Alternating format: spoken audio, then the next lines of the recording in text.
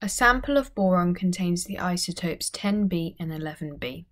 The relative atomic mass of the boron sample is 10.8.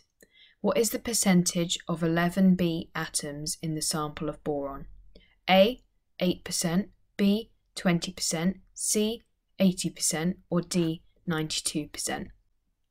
If we imagine this like a number line, the relative atomic mass will fall somewhere between 10 and 11, depending on the percentages of 10B and 11B.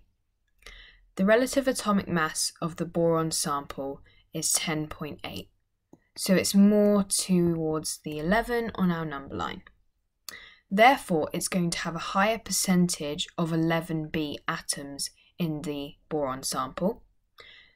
And if we were to decide, it would be 80% of 11B and 20% of 10B, and that would create our relative atomic mass of 10.8.